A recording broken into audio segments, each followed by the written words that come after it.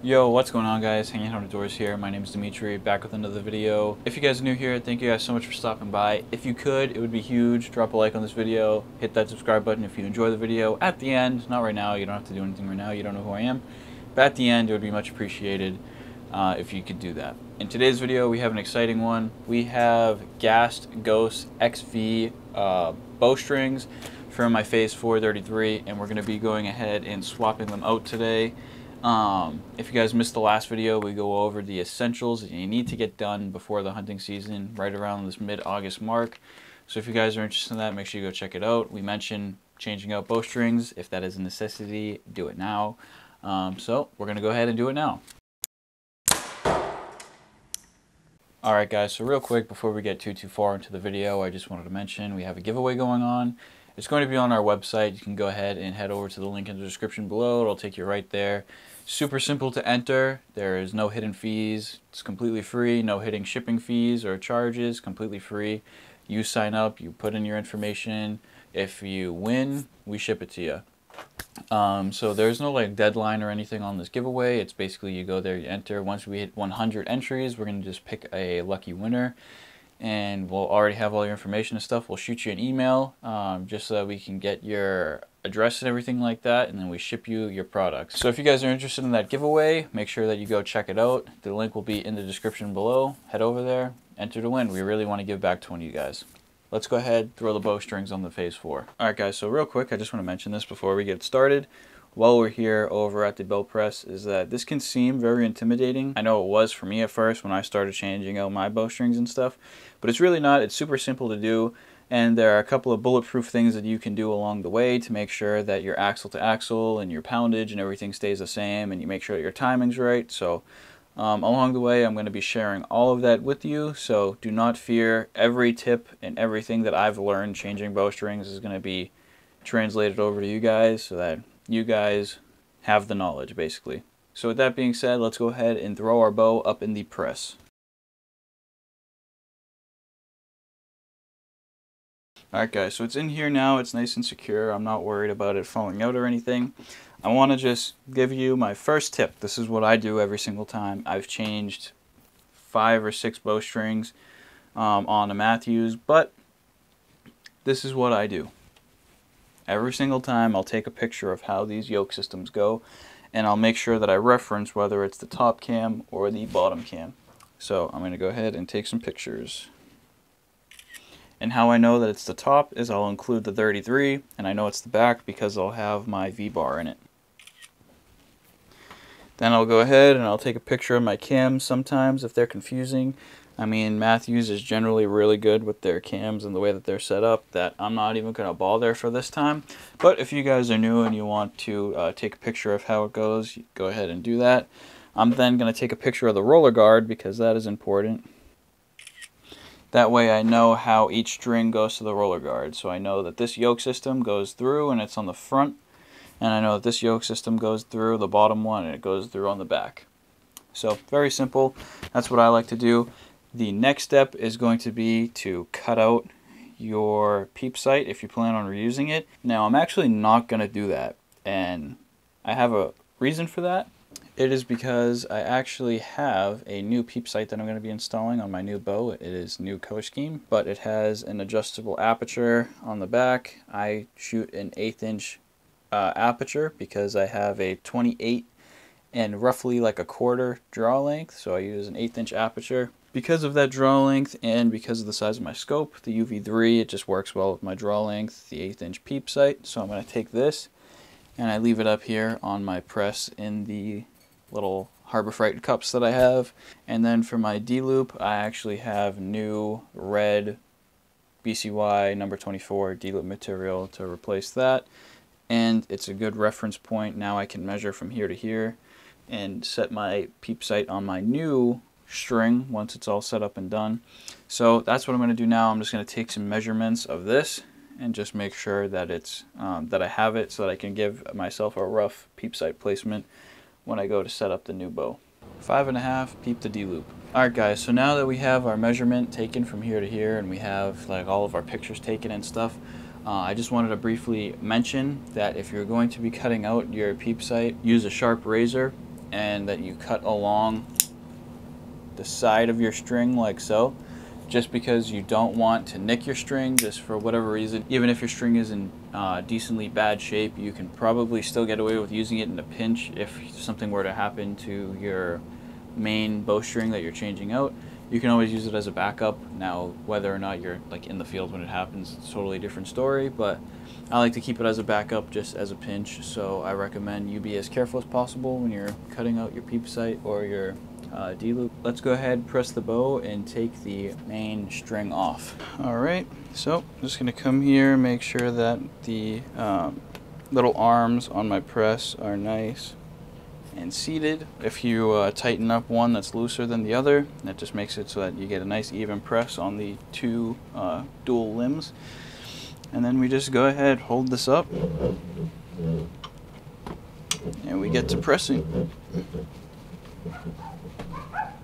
I compress it a decent amount just because I know from experience that it takes a little bit. And you take your main line off, you go ahead, pull it through. Do not let it twist.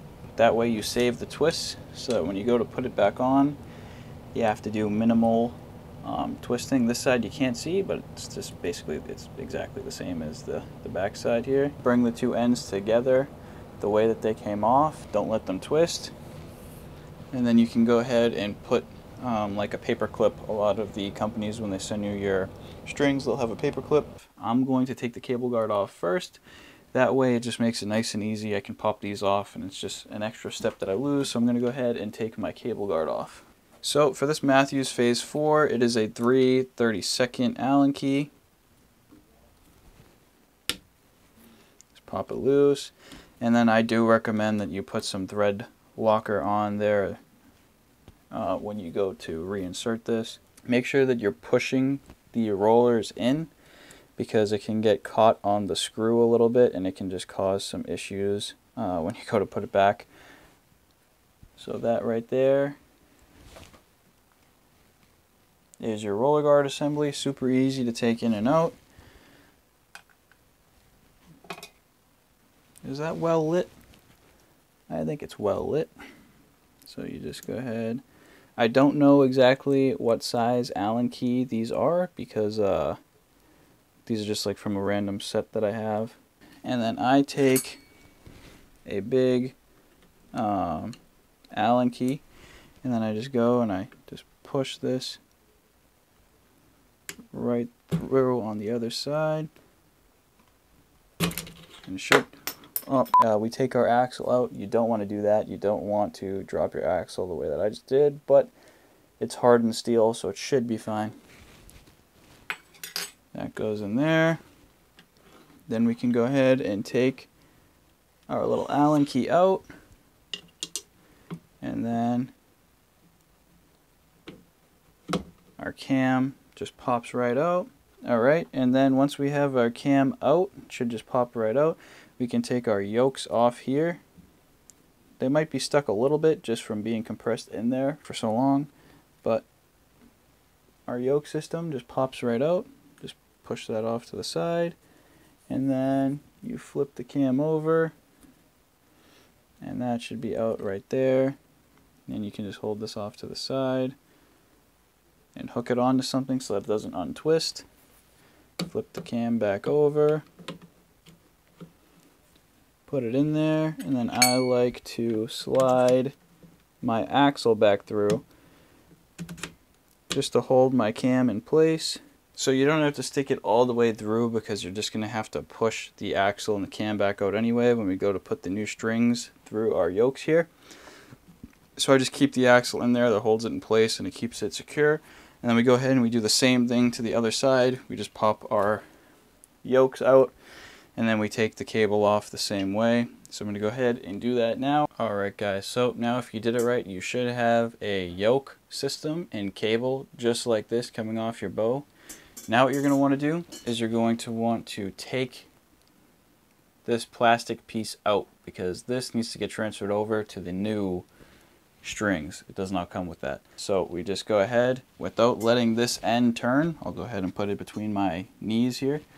We go ahead and we open up this little knot. It's almost like a D-loop, how this like little hook and loop system works on this. Then we just go ahead and we pull the whole thing through, but it's basically just a loop that pulls through the entire cable. You take it off here, like so. Plastic comes out, and boom. That is nice and secure now. That way, if you ever have to put these back on for an emergency or anything like that, it's going to be relatively close, and it might take just 1 or 2 small adjustments to get it exactly where you had it. So with that being said, we're going to do that to the yokes as well. Yoke system, you just kind of peel this out, off. Boom. Take these 2 ends, don't let them untwist, pinch them together. Put your paper clip around that. So when you go to put your cables on or your yoke systems on, I just keep the paper clip on them. I'll go ahead and open it up. I'll get it ready, and then I'll start putting it into the track just so that it's out of the way.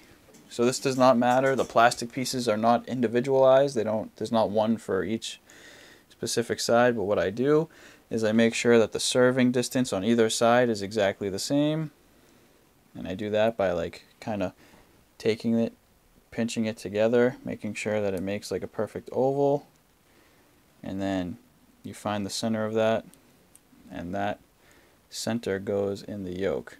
Now depending on your manufacturer, the serving is going to be a little tight, but it should kind of like clip and fall right into those grooves. So you want to make sure that you get it into the grooves pretty good. And then it should just snap right into those grooves, and it should be a pretty tight fit. Alright guys, so now that I have the plastic piece on the yoke, it's the same for the other side, so I'm just going to flip you over to this cam right here in front of me, and we'll go into how this goes on, and then I'll do the other one off camera. I'm just going to take my axle out for now, keep it off to the side, take my cam, put it off to the side, get my yoke system ready, right here, boom. So then what I'll do is I'll bend open the paper clip like that, just so that I don't chance nicking the brand new strings at all, and I hold them just like that in their exact position, the way that they're going to come off. I'll just take these out, take my paper clip out, and then it's ready to go on to the cam. You just very simply put this over on one side and put it over on the other. Now I find that because these are a very low wax string, they don't really like to sit in the grooves of these cams that well. And set this back in there, and that way I know that they're secure. And as you can see, my yoke system is a little off, so that's going to have to get adjusted afterward. And then once you have it in there and seated, then we can just go ahead and put our axle through. Go ahead, push the axle through, and that's in there. And now we can go ahead and get our yoke figured out and situated.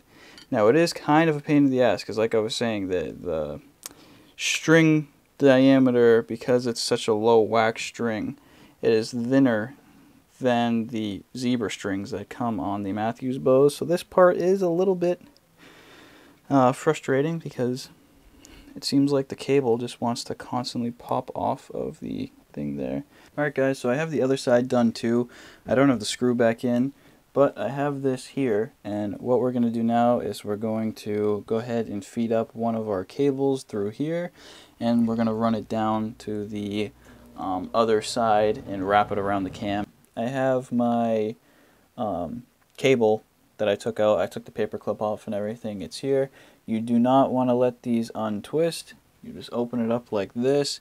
So if we refer back to our pictures that we took, the loop under here like this, and then you put the other side back through. So now it's very simple. We just pop it off of our back cam here. We don't let it turn. You pull it up and under like so, and then you feed everything through here. You do not want to let it turn, and then you feed everything through here, including the serving. Get everything up through. like so. Do not let it turn.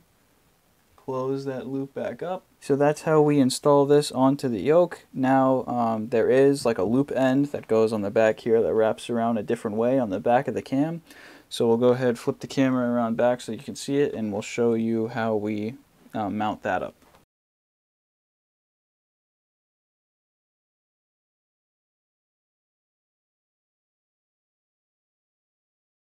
Alright guys, so I have you on the back side here. It's going to be a little hard to show just because of the angles and the way that these press posts get in the way.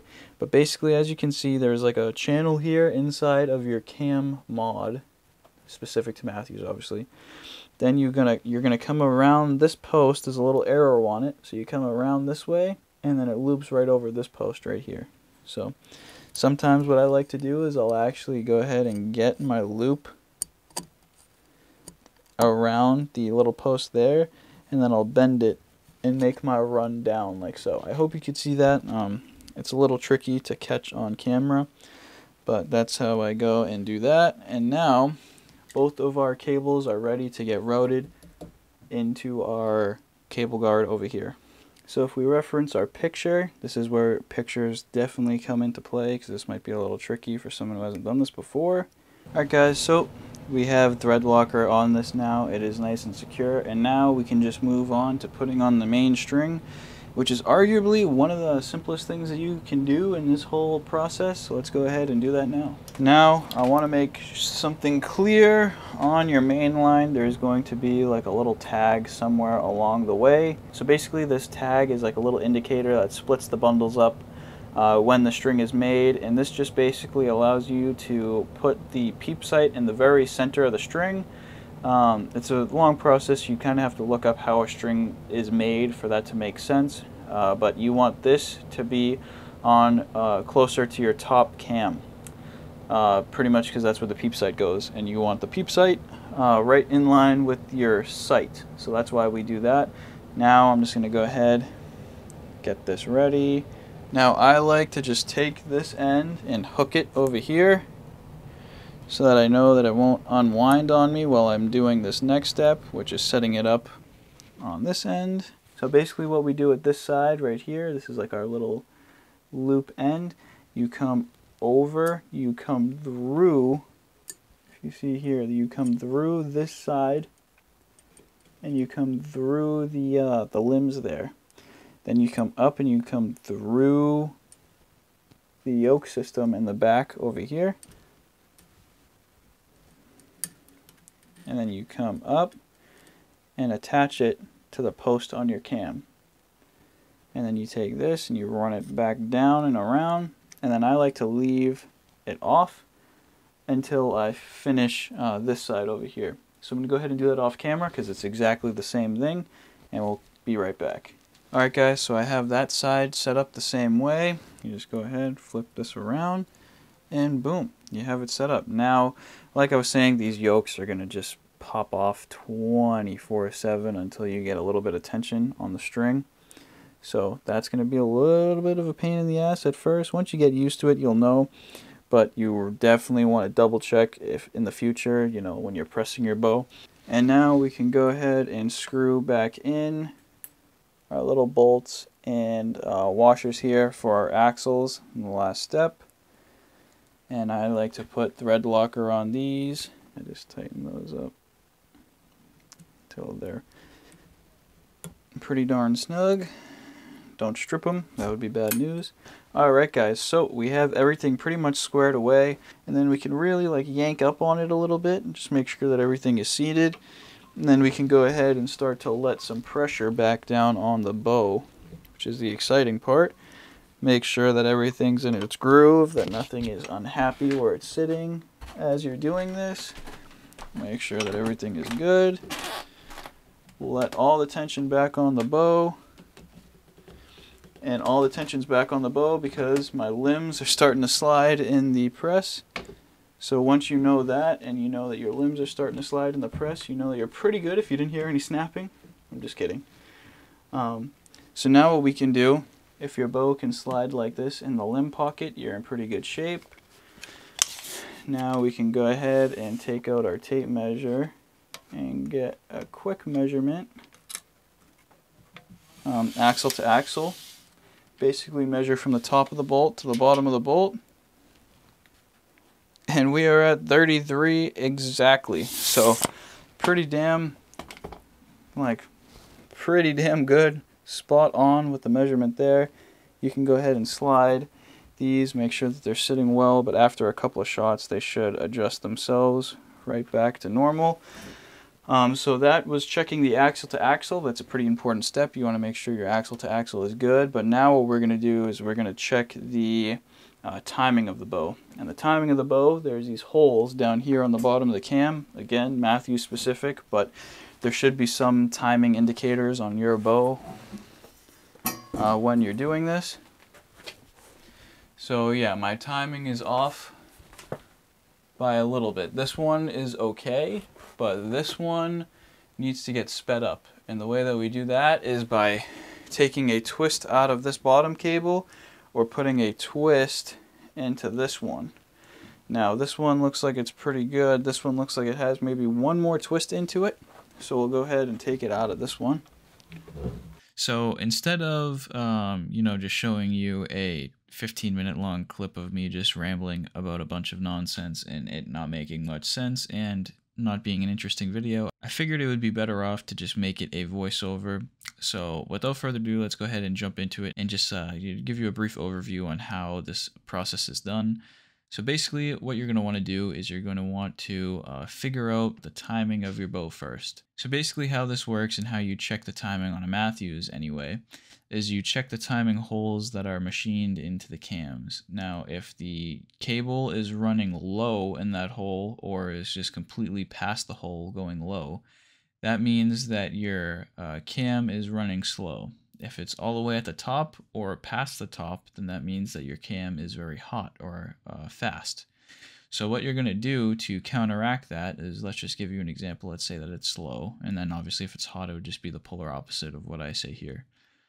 Let's say that it's running slow in your bottom cam, just like we showed in the video. What you're going to do is you're going to take a twist out of that bottom cam or put it into the top cam. And that will hopefully speed things up, and then it should get better. And if it doesn't get better, it's still slow, just do it again until it matches your other top cam exactly. And basically what you're aiming for is the cables to be running through the exact center of those machined holes on the cams. Alright, so let's say that you then speed them up and they match, but let's say that by the time that you do this and you get everything figured out, so let's say that both of your cables are exactly at the same height, but they're low or past the timing holes. What you're going to want to do is take a couple of twists out of your main string. And the reason why you do that is because you kind of have to loosen it up and let those cams roll back over so that the cables cut through the center. And that's how you fix that. And then once you get to that point and you get your timing absolutely perfect in the center of those holes, that's where your cams should be resting. That's how they were designed to rest, so you know you're in good shape. Then you can go ahead and figure out how you adjust your axle to axle length. Now, adjusting your axle to axle length is very simple as well. All you have to do is basically just measure it. If you're measuring over 33, you want to put the same amount of twists in the cables and in the string, and that will just kind of equally and incrementally pull those axles together. Your cables won't move in those timing holes basically. And then if you obviously if they're too short, if your axle to axle is too short, then you do the same thing. You just untwist and you make it an equal amount of twist in all cables and strings, and that should stretch your axle to axle a little bit and put it right to spec. Now, if it's a very small adjustment, you got a 1/16 of an inch that you're off, you could just leave it. And if you're like a 1/16 of an inch short, it might stretch after a couple of shots. And if you're a 1/16 too long and you just, you're not happy with it, you're a 0.2 ounces away from being at your target draw weight, you can go ahead and put a half twist into all your cables and strings, and it should give you the same result. So I hope that kind of cleared some things up and that made sense. If it doesn't make any sense to you guys are wondering what the hell did he just say, please feel free to shoot me a comment. If you are really struggling and need help, I'll be more than happy to email you and go back and forth and give you some pointers. But Yeah, with that being said, let's go ahead and jump right back into the video. Alright guys, so that's pretty much going to wrap it up, but I have a couple important things that I want to mention before I end the video. Basically, now what we're going to do is we're going to go ahead and throw our D-loop on and get it perfectly square with our string. That's just kind of, the next step, common knowledge. But then what we're going to do is we're going to throw it up on the draw board or whatever you have. If you don't have a draw board, you can draw it back and have your buddy look. We're checking the timing of the cam sync. Now, the holes are one way to do it, but that's only can get you like so accurate. The best way to do it is to draw your bow back and watch your cable stops roll and hit your cable at the same time. That's basically what you want. That's going to give you a nice solid back wall. And that's what you want to sync up your cams so that you also have pretty good tuning stability. Now the next step is going to be to go ahead and do that and then also tie in our peep sight, and with that measurement that we took, once we get our D-loop in place, we can get a rough set peep sight placement. And then all we have to do after that is just make sure that it's, when we draw back, it lines up with our sight and everything like that, and then we're good to go. Then after that would be tuning. Once you get a new string on there, you're going to want to make sure that you tune it. So that's pretty much going to wrap it up. Those are the important things. If you guys want to know how to tie a D-loop, make sure you go check out the channel. We have a video on that. It'll be linked in the description below. And up next, I'm going to be showing you how to tie in a peep sight, because I'm going to do that now. Obviously, I have to, so we'll make a video on that. And yeah, that's pretty much going to wrap it up. Thank you guys so much for watching. If you enjoyed the video, a thumbs up would be huge. Make sure you go check out that giveaway. Subscribe for more content like this, and I'll catch you in the next one, guys. Ciao, guys.